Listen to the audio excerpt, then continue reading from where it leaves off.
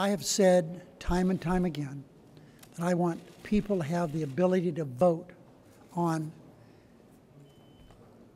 assault weapons, mental health, safety in schools, federal trafficking, clips, everything.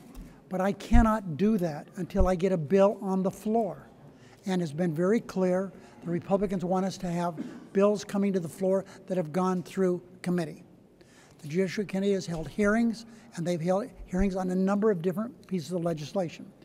My job is to find one of those that I can bring to the floor, or two of them, but at least have been through the committee, and that I can get 60 votes to proceed to that.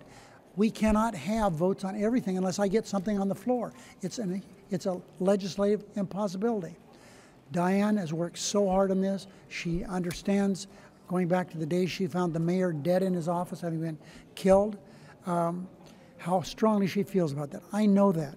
But right now, her amendment, using the most optimistic numbers, has less than 40 votes. That's not 60. I have to get something on the floor so we can have votes on that issue and the other issues that I've talked about. And that's what I'm going to try to do.